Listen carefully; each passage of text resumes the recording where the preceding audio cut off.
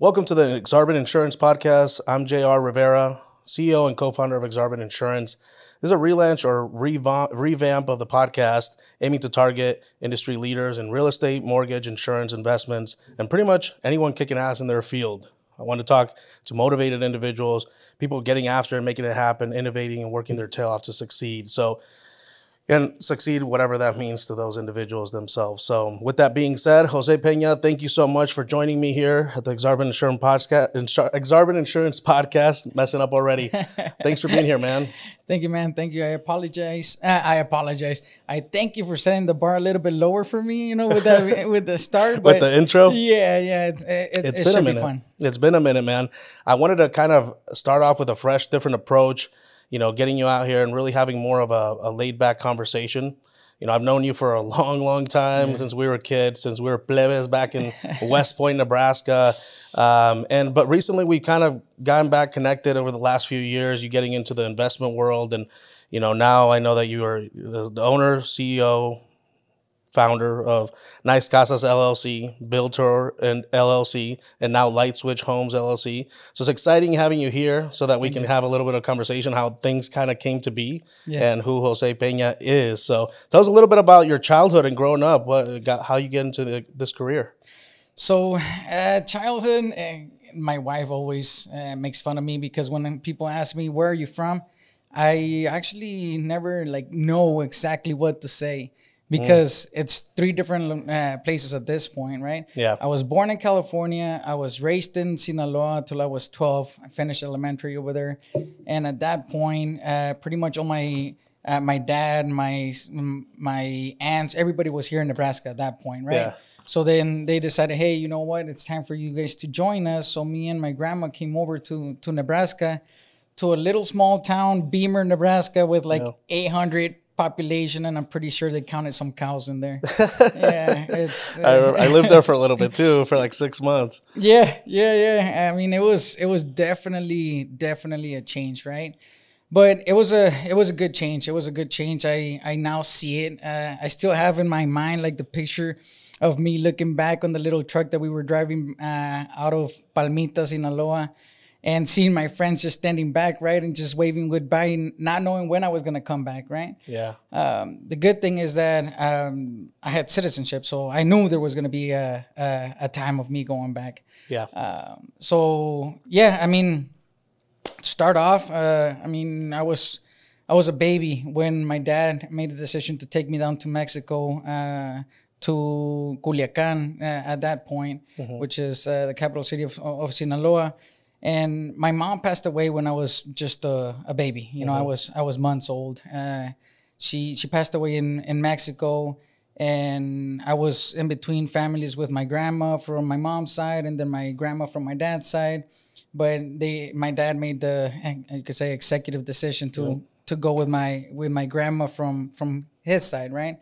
Yeah. His mom, which I call mom because I met her when I was freaking 7-8 months old. Yeah. So, we lived in Culiacan for, I want to say 7 years. Yeah. At that point, those 7 years, everybody immigrated to California. Dad, aunts, California and Nebraska, it was a mix. And since everybody was over here, we were renting in Culiacan. My mom made a decision to move to the little town of Palmitas. Which she had a home there. Sure. So she moved to Culiacan to basically raise my aunts, not raise my aunts, but help them out through their college years over there, or school or work. And I lived in Palmitas for about 4 years, and it was fun, man. It was a fun childhood. Yeah. I wouldn't say I got to do any adult stuff because I was 12 when I came to the U.S. Yeah. But I've done plenty of that afterwards. Palmitas, that's definitely, you said you were 12. So at age 12, what kind of culture shock was that going back to Nebraska? Or did you stop at California? Or did you go to California? Just straight to Nebraska? Straight to Nebraska. No. Well, I guess it had to be a stop because freaking Omaha doesn't have a big airport. But oh, sure. Yeah.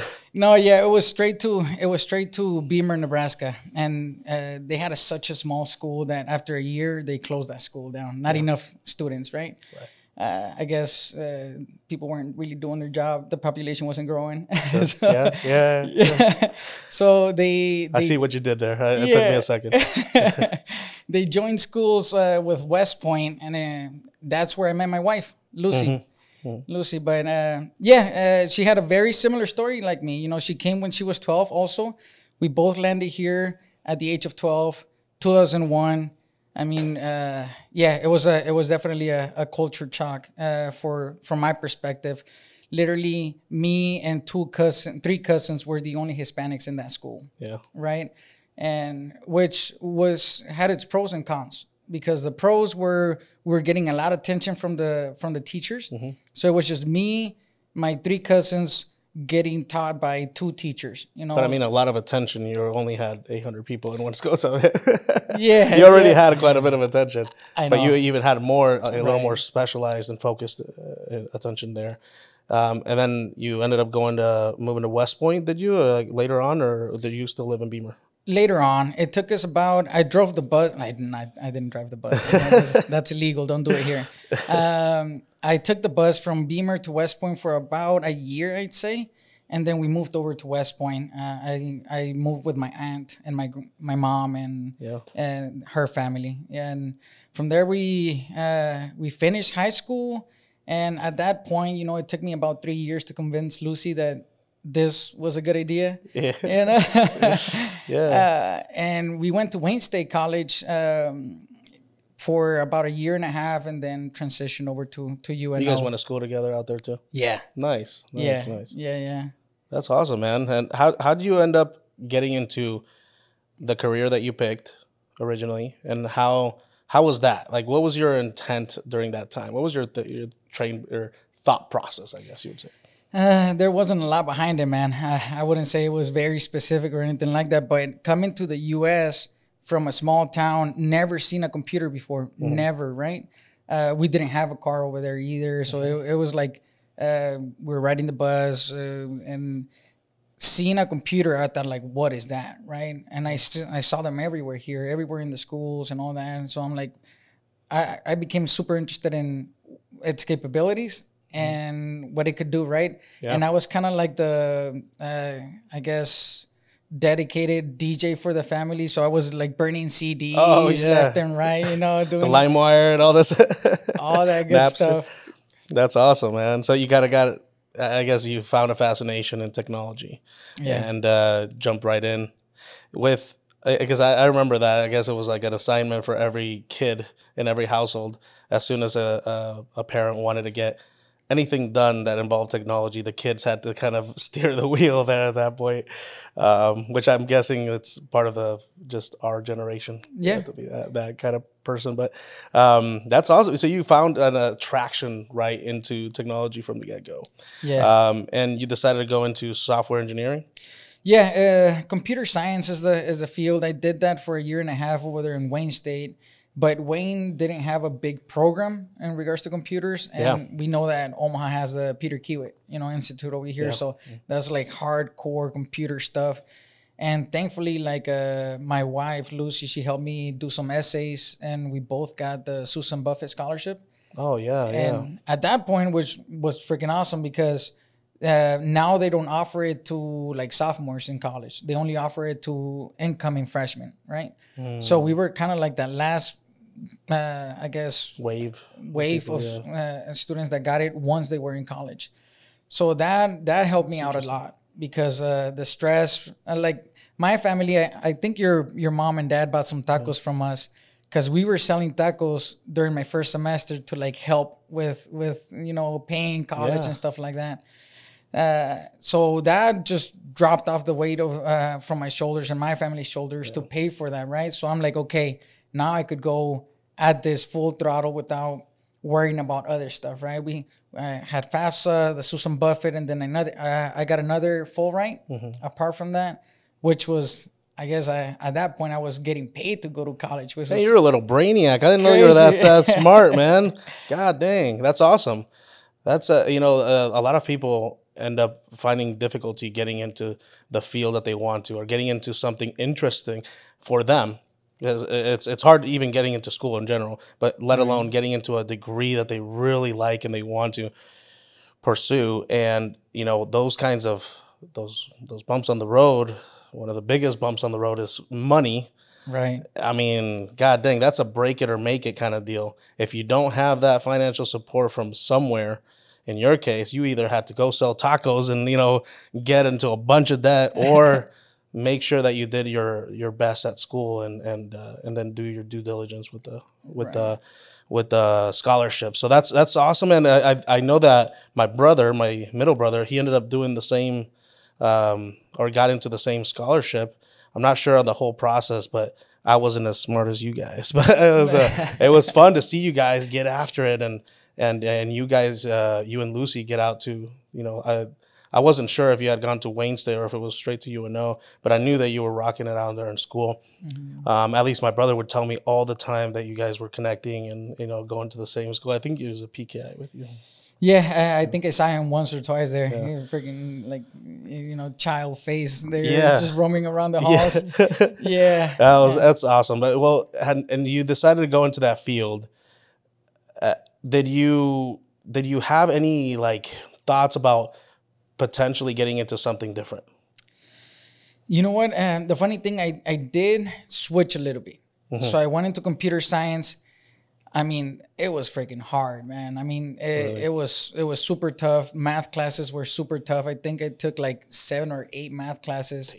It was a lot, right? So I asked my advisor, I'm like, hey, I wanna go out there. I wanna start making money now. What can I do to graduate sooner rather than because math classes, you know, you can't have a hard schedule with like 2 math classes on the same semester. That'd kill you. Yeah, or tough. I'd be like you at this point without hair. Without hair, you know? Yep. It's all stress. Yeah, it's all stress. It's all stress, right? So I'm like, no, stop that. I decided to move over to management information systems. Which technically you could also become a software engineer by graduating with a degree like that, but it's less math classes and it's a little bit more business classes, which I like business. And I'm like, you know what, let's do that. So I instead of taking like 3 super hard classes, I just took 1 and I was able to graduate and get the same job title as you would with a computer science. Nice. And you made that switch, I'm guessing, as you were moving into UNO? No, I actually did it on like my junior year because they're very, very similar. Very similar, I guess, work. The same classes pretty much. Yeah. It's just one requires more math and the other one requires a little bit more business. Yeah. So macroeconomics, all that good stuff, accounting, which has helped me with QuickBooks. Oh, I'm sure. Yeah, I remember MIS. I actually took several classes with them going through the business degree. I took some MIS classes, so that's interesting that you say that. They were very fun classes, honestly. Some of the most useful, I would say, because technology is everywhere and business, I mean, requires technology. So yeah, for sure. That's great, man. How did you decide to get into real estate investment and why? I mean, that's the $1 million question right there, man. Yeah. How did that light bulb get triggered, right? With the light switch. Light switch home. See what you did there again. So I was working at Northrop Grumman for 6 years, right out of college, right? They had a little job fair, which I actually got towed during that job fair, which, you know, I guess it turned out all right. I was at Northrop Grumman for 6 years. I was driving back and forth. I live on around 132nd and Maple here in Omaha. So that's a 30-minute drive there and 30-minute drive back home, right? Mm-hmm. I got into a very specific program at Northrop Grumman with a group of people that were super like professional development driven. We were having kind of competitions in regards to how many books you would read, how many volunteering hours you would do, anything related to like giving back to the community, speaking at meetup events, just anything that you can do to improve your professional development, right? Like Scrum Master classes, product owner classes, all related to that stuff. So they were pushing, you know, read this book, read this book, read this book. I read a lot of books related to technology, and then I started like getting a little bit more towards the business side of the books, right? Mm-hmm. and I decided to read the 4-Hour Work Week. Ah, yeah. That's a freaking amazing I title. think you were one of the first people that told me about to read that book. It was maybe about a year ago. It was a great book. It is a freaking great book. That kind of turned on the light bulb for me in regards to like, do something else, right? Do something else. I wanted to do something else. I actually told my partner, Amador, that I was actually doing the mystery shopper. That's freaking crazy because, I mean, I went out and test drove a car. Yeah. And I got paid like $27 by submitting the survey afterwards. And I went to PF Chang's, had dinner twice, submitted the receipts, pictures. I got paid like $14 and a free dinner, right? So I was like, what else can I do? What else can I do? And then real estate came in, right? Mm-hmm. And I'm like, it's something physical, tangible, something like I can manipulate, like I can drive it, right? It all depends how much I put into it. Sure. Right. And that's where it's kind of like betting on yourself at that point. Right. Mm-hmm. So I'm like, you know what, if it's all on me, then I can control it. Right. And then that's how I decided to get into it. Bigger Pockets podcast.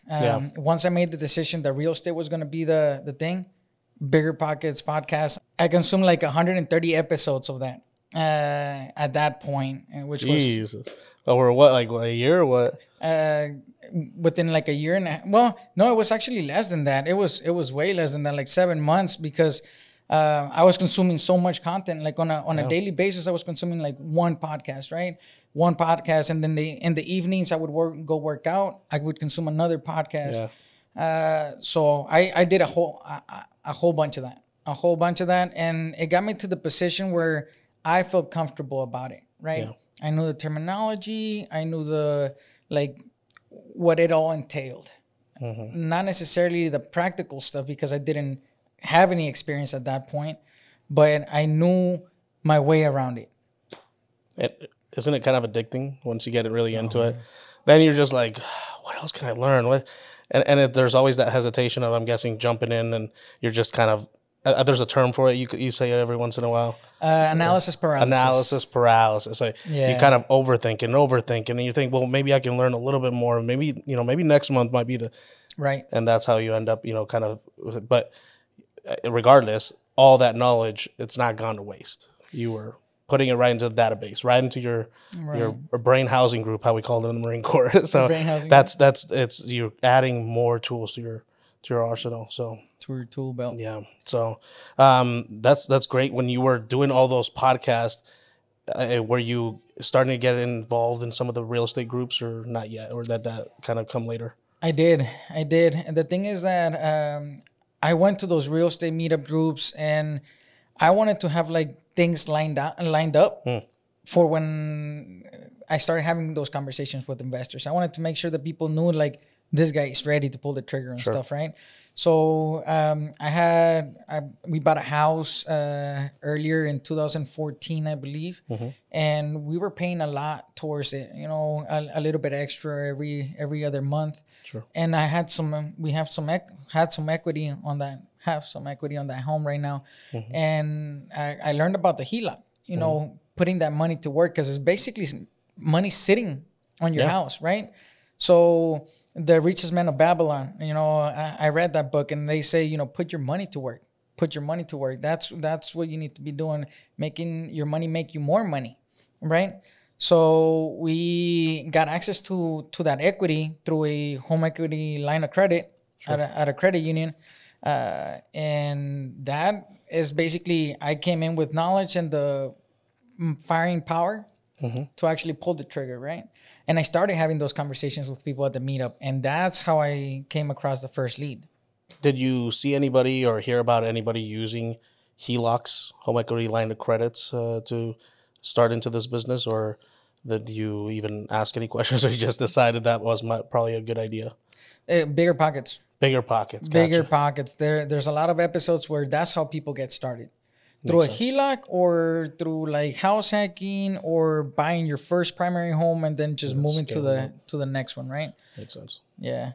And well, we could talk about HELOCs all day. That's a whole nother topic. But right. It's great that you were able to find something in. Tell me about your first experience. How did that go? First investment. First investment. It was actually, and I'm very grateful to the Miller Way guys, John Miller specifically. He came across a property, and I was speaking to him at the real estate meetup events. Right, I would go out to people and then kind of like, you know, tap them on the shoulder, like, "Hey, I'm Jose. Yeah, nice to meet you." You know? Who's this guy? yeah. Like, I want to be like you, type of thing, right? So he knew that I was out there. He knew that I had the HELOC. He knew that I had, you know, some basic knowledge in regards to real estate. And he's like, "Hey, you know what? I came across this property. It doesn't meet our numbers. It could potentially meet yours if you're willing to throw in some sweat equity at this thing, right?" And I'm like, "Yeah, let's go take a look at it." Vámonos. You were like, "Let's Fierro go." por la costera, le dije. We went and took a look at it, and it was a nice. It's a nice property, 8th Street on Little Italy area, and you know, he's like, 48 is what they're asking for.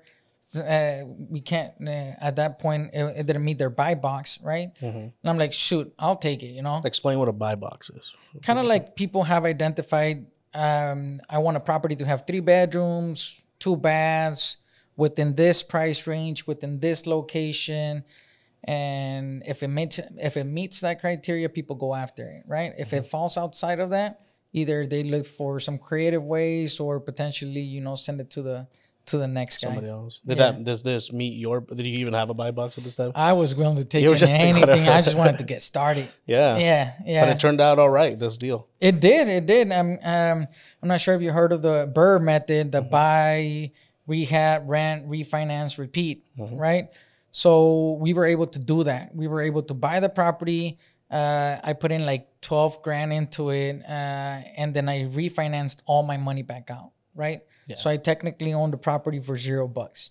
That's awesome, man. And it's crazy to think about it, right? And once I put that, once I proved the concept, then my wife was on board. It was like, okay, it works. Yeah. So, well, you had your money back, and now where you're like, all right, let's go do it again. Yeah. That was it. I'm like, okay, you know, kind of like pull up your pants again, and then let's go. Let's go at it again, and let's look for another opportunity, because you get into this kind of like rhythm that, like, as soon as we acquired that property, it was go, you know, trying to get it as quickly as possible to rent ready. Sure. And once that dies off, then you're like, okay, I need to keep on moving, because I was moving at another pace, you know, a month ago. Yeah. A little different. So, you know, and it's interesting you're telling me this whole jump, and it sounds like it's, you know, it just kind of came by chance. You learned a lot. You really did your homework, and then all of a sudden one day it happened. But I don't usually meet a lot of people that are, you know, successful at what they're doing, and, you know, out there kicking ass and really taking names. If, you know, I don't really meet people that are doing this outside of their original field. Most people stay in their lane, go at it, do a great job, and, you know, reach their idea of success or some degree of success, and are always striving to do better, but they stay in their lane. That's the unique part about certain individuals like you, that you decide you were successful at what you were doing, and successful to a certain extent. It wasn't probably the definition that you wanted, but you saw this opportunity somewhere else, and you had that self-confidence or that self-belief to say, I can do this. It's controllable. And if it's controllable by me, I'll make it happen. Right. And you jump. So that's kudos to you, man. And kudos to those individuals doing that, because it takes a lot of, I feel, courage. Yeah. And it's hard to explain to the wife, I'm sure. You're saying you have to show proof of concept. Right. Once you get that proof of concept ready, then that alleviates a little bit of the concerns, right? On both sides, because to me, like, I was trying to prove this to myself too, you know, because you read about it, you listen about it, you hear about it. You go to the meetups events, and you see people doing it. So I'm like, I'm of the mind that if I see somebody else doing it, I can do it. Yeah. You know, and it all depends on how much work you're willing to put in. How committed are you, type of thing. That's awesome. I mean, you have a fire in you, and I feel like a lot of people getting after it. I mean, you have to have that. If you don't, well, I'm gonna say, you know, maybe 90% of the people out there, they don't. You don't have that. They're content, and content might be enough. But for those individuals that are just looking for that that level, whatever that level means to individuals. And I'll ask you a few more details, more questions about that here in a sec. But I feel like that's really what makes people move. So Nice Casas, you set up Nice Casas and Build Tour. Why Build Tour? What is Build Tour? So Nice Casas was the first one, right? Nice Casas was intended to be the LLC that holds the properties, the passive income properties, the rentals and stuff like that. Build Tour came about afterwards, like 2 years afterwards, because I ran into a problem with the property that I was fixing up in Bellevue. I got red tagged, which means that you have to stop work and you have to get I didn't even know about this. Like at that point, like licensed individuals, like electricians, plumbers, mechanical, and builders, right? You have to get people with those trades in order to be able to continue and flip the property. Because that was you can't just go out and do it all yourself. No. Okay. So what happened? Did they just show up and? Yep, they show up with this little red piece of paper, stamp it on your door, and then they tell you stop work on that. And then actually your fees sometimes to pull the permits either double or quadruple. Oh my gosh! Which is, I mean, did they fine you at all on top of it? Like, yeah, they did. I paid $1,200 to pull permits on that house. Jesus. Yeah. So I mean, that was a learning experience. So what do you just say? I'm gonna go do this myself. No. I got to that. I arrived at that point later on, like within a month, because I was actually looking for contractors to do the work. Right. I went out there. I put a Facebook post to see like, hey, do you guys know of anybody in this area that have like a general contractor's license, a plumber's license, and a mechanical and electrician, just trying to get all the crew set up, ready to finish the project, right? Yeah. So electricians and plumbers and mechanical, I was able to obtain right away. But general contractor, I was having a lot of issues. Like they were coming in with bids, like triple, quadruple than what I had in regards to like my budget. Yeah. Right. And I'm like, you know what? I'm just going to go take this test, because I started reading up about it. And I noticed that you only had to read like a smaller portion of a book in order to obtain the license. And once, a passing grade. And once you have a passing grade, you go to the city, get your license, get your bond, get your insurance, and then boom, you're able to pull permits. You say like it's easy, but it's I hear that it's a tough test. And you again coming back to that self assurance or self belief or self confidence.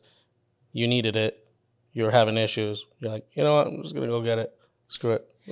And that's it. When issues arrive, it's kind of like, okay, I'm at this point. Yeah. I'm already here. You're already there. I'm already here. What do I need to get out of there? And then, it turned out to be a blessing, because now I'm able to pull permits.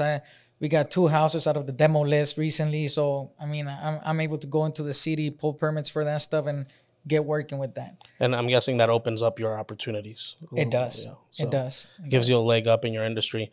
With everything that you've done, and you did it all in a sense by yourself. Obviously, you had partnerships. You didn't have partnerships. You had relationships and a lot of networking that you were doing. But you never had a partnership until now. Light Switch Homes. Right. The light bulb thing. You were like, how did that happen, man? How did you decide to partner up with Amador? So me and my wife were on a trip recently. And I was listening to a book, right? And it was nothing related to this specific thing, but it was the Miracle Morning. And this guy was accomplishing so much, right? Like he was trying to do so much within the day that he had to actually start waking up earlier, right? Sure. But from my perspective, we got to a point where my time was very limited. Like I was running thin on almost everything, right? Like contractors, property management, flips, finding leads. Trying to wear all the hats. Right? So I started thinking, like, what is it that I can do to actually speed up the process and make it even more enjoyable, right? Because it's a very lonely road sometimes to be a solo entrepreneur type of thing, right? Because I was sometimes out there freaking 11 p.m., 1 a.m. trying to do stuff, trying to wrap up stuff without having that partner to like help me out once in a while, right? Yeah. My wife has been there, but she's more on the back burner. She helps me with like leasing, and I take all the calls and stuff like that. And that was from the get-go. That's what we had agreed to. But I wanted to potentially just grow this into something bigger, right? Have bigger plans. And in order to be able to do that, you have to leverage other people's time, other people's knowledge. So I'm like, at this point, I think it's a good time to actually partner up. Yeah. And I went through my circle, of people that I have around me. Yeah. That I'm like, okay, who has that time? Who has that motivation? Who has that knowledge? Or who is looking to acquire that knowledge to continue growing in the same aspect and the same goals that I was trying to.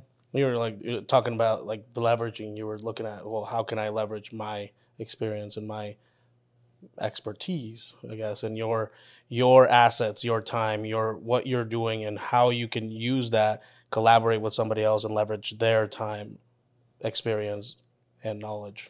Network and everything, man. Yeah. And that's how it came about. I went through my circle, and I'm like, okay, this person is in the same spot. This person is not. This person is in the same spot, because I mean, I left my 9 to 5 or 8 to 5 on December, right? This last December, and it would have been tougher to actually partner up with somebody that wasn't still in the 8 to 5, because I mean, it's hard. Like, okay, I'm doing work from 8 to 5 in regards to growing our stuff together, but you're doing something else, Yeah, it doesn't line up, and and even then, like doing what you did with Nice Casas, that's a very difficult feat in such a short amount of time, while still holding a full-time job. Right. When did you decide to make that leap? Because I mean, leaving a secure, nice little paycheck is not. Talk about explaining something, to your wife. How does that even a conversation come across, or how did you decide that maybe this is the threshold, or how'd you pull the trigger? So with my wife, we went into a boxing match. Nah, I'm playing. You're gonna lose, bro. Yeah, no, I'm smarter than that, man. No. With my wife, we came to a point. She graduated with a master's about 2 years ago, and she took a sabbatical.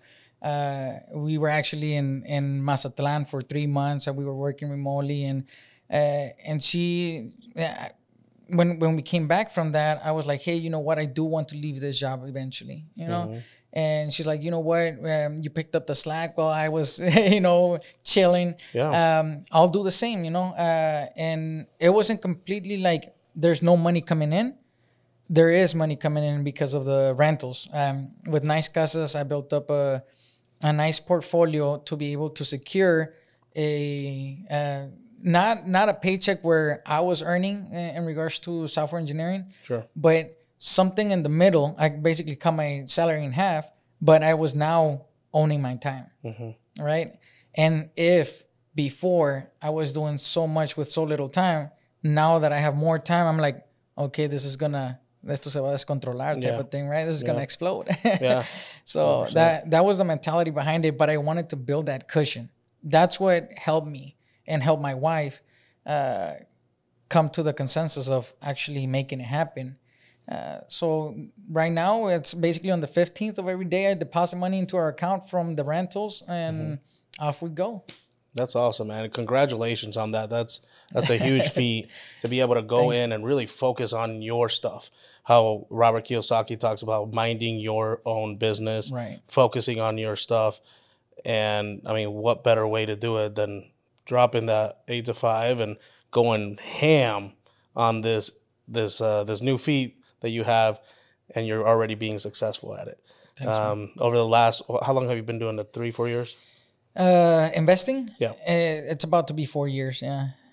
And so you partnered up with Amador just this spring, right? Yeah, this spring. That's great. Coming into this, you have that background in technology. You have that background in software. Have you used that, or are you thinking of using it with the investments? We are using it. You're using it now? Yes. Yeah. Like today was actually the start of our sprint. In software engineering terms, that's the start of a 2-week period where you commit to doing specific amounts of work.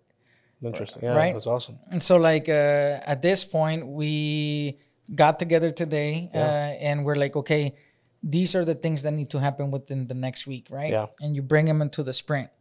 You grab that stuff, you throw it in there. Think of it like as a bucket, right? I need all of these tasks because you have 100 tasks. Sure. You have 200 tasks. You bring in the top tasks into the sprint and you concentrate on that, right? Awesome. So within these 2 weeks, that's what me and him commit to doing. Yeah. After that, in 2 weeks, we'll see what we didn't accomplish, what we did accomplish. We'll talk about why things didn't get completed, why what we could have done better. So like retrospective is it's kind of like a ceremony that they talk in software engineering where you talk about what we could have done better. Like a debrief. Yeah. Right. Yeah, that's exactly what it is. And then we say, okay, there's the next 2 weeks. What do we need to bring in? It's kind of like that. It came from Toyota. The guys at Toyota, like they developed this stuff because they were running behind on stuff. So they needed to develop a system to get things done faster and quicker. So it came the agile methodology. So Scrum. I used to be a Scrum master before. So yeah, that's what we're using right now. And of course, your Google Suite, Google Drive, Google Sheets, Gmail, freaking everything with technology that's helping us and enabling us to continue moving. I mean, that's a huge asset to be able to have that conocimiento, that knowledge, in your arsenal, and be able to implement it into your day-to-day, or in this case, weekly, or a certain period of time, kind of like slave mode, go in there and kick ass for that time, really, really work and focus on those top echelon priorities, make things happen that you might have not really focused on before. Because that's so true. I mean, it really just rang a doorbell on my side. I was, when you just told me that, because it's true. There's some times where you have to focus on certain things and really make it right in front of everybody's face, the whole team, say, you know what, this is something that we need to do now, and have everybody's involvement, at least focus in that, because you do sometimes have to wear several hats, but the way you're explaining it, this is just a higher focus on these particular things. So, well, that's, getting into that, the investment side and being able to implement technology. I know that you were mentioning something about some software that you were creating or you were working on. Is that still something that you were doing, or is it still in the process? It's on the back burner right now, man. I haven't done anything with software. I actually had I was part of 2 other LLCs where we were trying to do apps. Yeah. And we were going hardcore on it. I remember. But you know what? It didn't gain enough traction. And we didn't have enough time, both of us who were in the LLC, to actually, make it happen. And then I got into real estate. So I'm like, okay, we'll push that to the back burner. We'll come back to it eventually once I, have that envelope or that mailbox income coming in. Really vamp it up. And that, I mean, to me, it was a really good idea. But the priority, you're talking about priorities right now, you're seeing the priority and the, you're chasing at it. So what is Scrum Master? Scrum Master, you've said it a couple of times. What is that? It's basically kind of like you're working with the team, right? You're working with a team of software engineers, testers. Preferably everybody's doing a little bit of everything, right? So as a Scrum Master, you're in charge of kind of like helping lead the meetings, kind of like your retrospectives, your debriefs, your planning, what's coming into the sprint, prioritizing potentially some of the work that's coming into the sprint. Talking, for example, when I was a Northern Grumman, there was a lot of conversations with government agencies, right? Government people coming in. And they have requirements, right? They freaking provide you with a 200-page document of requirements. And then you help the team break that down into bite-sized pieces so that you can start working on that, right? The minimum viable product type of thing. Get something out and then build on that so that you keep on making sure that you're building the right thing as you're building it, because every 2 weeks you're meeting with that product owner, or you're meeting with the actual client to say, hey, this is what we're building. Do you want us to pivot? So every 2 weeks you have the ability to pivot. at some point. And with the other waterfall scenarios, you're building this thing, and I'll see you in a year, and then I'll bring you what we built. Interesting. I mean, you're talking about this, and it's on the tech side, it's on the software side, but you're talking about a lot of the same structure items of business. Yeah. I mean, it's management, it's task orientation, it's development, it's making sure everybody's on task and performance and all that stuff that's really drives business. Yeah. Without even knowing, you were over here training how to do this. Or at least the basics, right? The fundamentals. Yeah, it has worked out. It's definitely worked out, man. I want to hear from you. For anybody listening, I'm sure there's tons of people trying to get into real estate investments, right? This is like the new and happening thing that everybody wanted. I've been wanting to get into real estate. I'm going to need to connect with you again, right? But there's 2 or 3 things that you would say that are the most crucial, the biggest things that you could say that would help somebody out trying to get into real estate investments. To me, it was building that knowledge. And that basic knowledge, right? Yeah. I'm not talking like become a guru in real estate. You get that with time and with practice, right? I don't think I am there, and I don't foresee that happening within the next 2, 3, 4 years, 5 years. Maybe it will happen eventually, but it's building that knowledge to actually be able to have conversations with people about it, and you're not just lost, right? Yeah. When people talk about the BRRRR method, when people talk about an appraisal, a HELOC, an ARV, all of those terms, you got to be able to have conversations to be able to understand and just be knowledgeable about it, right? So podcasts, just podcasts, books related to real estate. I would say education was kind of like the thing that enabled me to say, you know what, I'm ready. Yeah. And I guess the other thing would be kind of having somebody on the back of your mind that's willing to help you in regards to like being that rubber duck that they call, right? Mm-hmm. Like just, hey, I thought about this, or hey, I ran into this deal. This is how my numbers look like. And then that person can be like, you know what, it works out. Or you know what? A second opinion. Yeah, second opinion. Somebody that you feel comfortable with. Yeah. Because it's all about numbers. Numbers are going to either make it or break it. Yeah. If the numbers work out at the end, then it works out. It's just move forward and put the work that you need to in order to make it happen. But having that person to be like, you know what, if it walks like a duck, it is a duck. Go for it, type of thing. It's a reassurance. That's what it is. It is. And as a newbie, that's what you need. Yeah.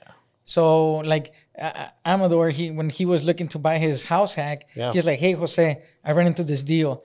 And he texted me like around 7 p.m. And then he texted me around 9 p.m. and 11 p.m. and then the next morning.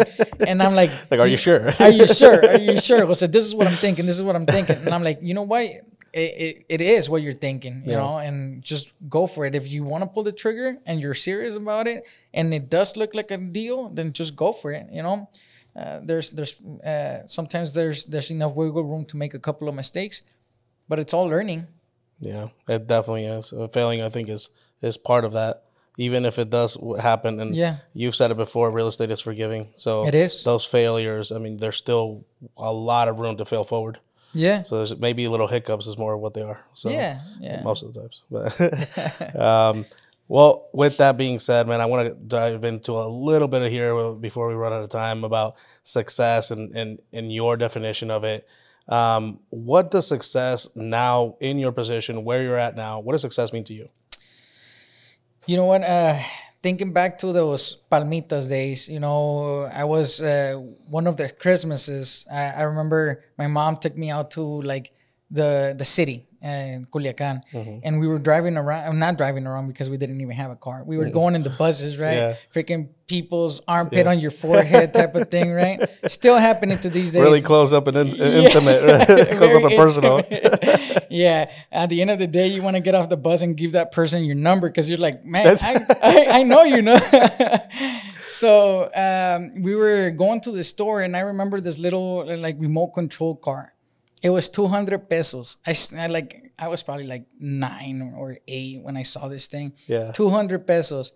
And I knew she wanted to buy it for me, but she couldn't.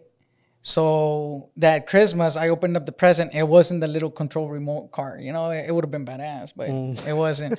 It was another nice present that she, you know, was able to give me. But, you know, as a kid, it's really hard to understand some of that stuff, right? Because you want what you want. And sometimes it's really hard as a kid to see the struggle of those around you who are actually helping raise you. Right. And to me, success at this point is being able to provide to the future generations basically the ability to find something that they're passionate about and go after it without having to sacrifice their time working on an 8 to 5, right? Yeah. So having that ability to have that money there available for them, you know, for me to find something that I'm passionate about, for my wife to find something that she's passionate about, and go out after what you're passionate about without having to compromise in regards to like, okay, because time flies. Right. Time flies, and time is the only thing we have, and life is only one, right? Yeah. So being able to provide that for people to go after what they're passionate from the get-go, I'm saving people hundreds of hours of time. Right. I'm saving my family, my kids. I'm saving, hopefully, people around me, you know, a lot of time for them to invest on something that they love.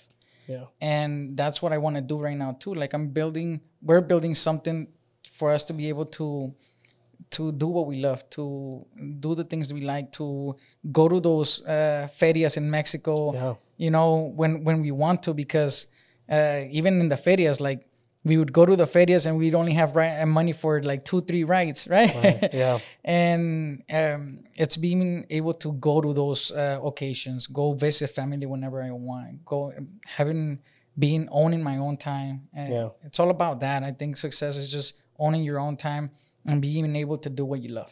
That's great, man. You mentioned a little bit about, you know, within that definition that you just gave, a little bit about what a lot of people would define as a legacy. Is leaving a little bit of a mark. What does legacy mean to you? Is that something that you consider as a part of your responsibility to do, or are you more worried about just being a provider and being something of substance for yourself and the people around you? I want to, like, even like, it goes back to what I kind of mentioned in regards to like letting people do something that they love, right? And it doesn't necessarily have to be like my family, of course, my family first, right? But I also want other people. Like, I know a lot of people in Mexico from the smaller towns have to go to like Culiacan to study, right? Yeah. And it's hard for them to find a place to stay in Culiacan. They can't afford it, or they have to work, you know, crazy hours to be able to go to school, you know? So helping people accomplish what it is that they want, you know, and using that as a legacy. It's not necessarily like the money that's going to be the legacy, or the houses that are going to be the legacy. The legacy is going to be those people that are able to leverage that to accomplish their goals. That's a very humble and selfless goal, man. I love it. Thank you. But I also want to travel. I also want to do my own thing. I also want to party. I was going to say, you've gone to several places. I think Italy, and where else? I mean, you were out and about in Europe, I think, this year, right? Yeah, we've been to Italy, Greece, Spain, Netherlands, Great Britain, Morocco, Puerto Rico, Mexico, of course. Mexico, of course, several times. So that's the dream, and you're getting after it. You're making things happen. You're collaborating, and you're traveling. Kudos to you, man. Thank you. Well, with that, from what I'm getting, one of the biggest things that I'm getting from this whole conversation is leveraging time, leveraging assets, leveraging resources, leveraging friendships, leveraging people, leveraging everything that you can, leveraging money. Leveraging those is about connecting with the right people, doing your due diligence, putting in hard work, making sure your focus is in the right direction, and really just making it happen. I mean, there's not a lot to it. Just get after it. Yeah. Sometimes the train comes to the station only once, and if you don't get in it, it leaves. Oh, I love that. You know? Yeah. Light bulbs lighting up, the light switches. All right, man. Well, last question. I always leave off with this, and I want to ask you the same. If you could tell your 21-year-old self, 21-year-old self, one thing today, what would that one thing be? Start drinking now. No, I'm playing. As a 21-year-old, that's what the first thing that comes to mind. No, I would say just be willing to keep your options open, like podcasts. If you have different ideas in mind of what you want to do or something interests you, find a podcast related to that. If it's not it, move on to the next thing. If for example, like drop shipping, I started looking into that. I'm like, I downloaded a book and I'm like, you know what? It's not for me right now. Maybe in the future. So I move on to the next thought. I move on to the next thought. And eventually you'll find something that you're passionate about. And that's what really drives people. Once you find something that you're passionate about, hard work becomes easy work. I'm guessing at 21, you did not know exactly what you wanted to do. No, at 21, I can't. I don't think it's appropriate to talk about what I want to do. No, I had goals to graduate and stuff like that, but sure. I mean, I would have wanted to start investing earlier. That's awesome. Yeah. Well, thank you so much for joining me at the Aksarben Insurance Podcast. Jose Peña, owner and founder of Light Switch Homes, Nice Casas LLC, and Build Tour LLC. Thank you so much. Thank you very much. It was a pleasure.